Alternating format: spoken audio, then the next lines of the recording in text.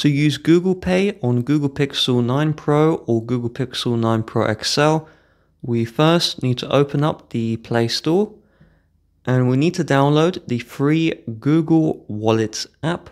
This is made by Google and is completely safe.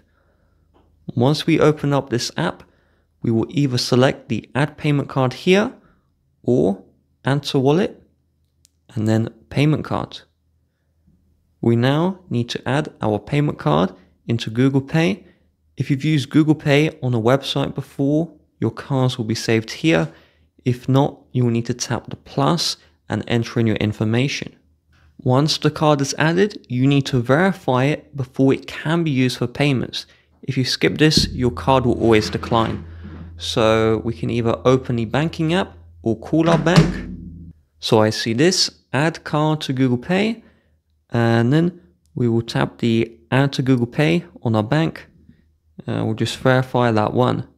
Again, if you don't do this, you won't be able to make any payments. And so now we will see card is ready to pay. So how do we actually pay using Google Pay? So from your lock screen, you should see this wallet icon. And so if we just long press this one, so I'll long press that one, it will open Google Wallet. And you can tap to switch between your cards before you pay. If your default card is the card you are going to use for payment, then when you bring your phone near to a card reader, it will automatically bring the wallet screen. You just unlock with your fingerprint and then it will pay. Alternatively, you can wait the screen, swipe down once and then tap the wallet here, and then that will quickly bring you into the wallet app.